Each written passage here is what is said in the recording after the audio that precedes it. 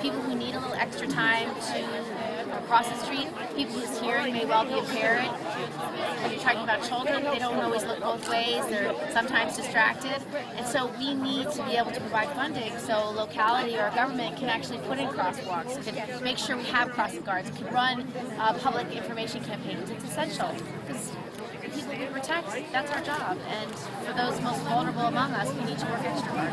And it makes sense to start right here with Exactly. Senator, you mentioned people with disabilities and also just now people with hearing impairments. Will there be more of an emphasis on the fact that this will also protect people with disabilities as they often lack access to public transportation and cars? Correct. So one of the things that we want to do, one of the things that we want to do is have some of the new technology is extremely helpful for the hearing impaired and even the blind when crossing the street. So it can be motion activated, it can be a touch signal.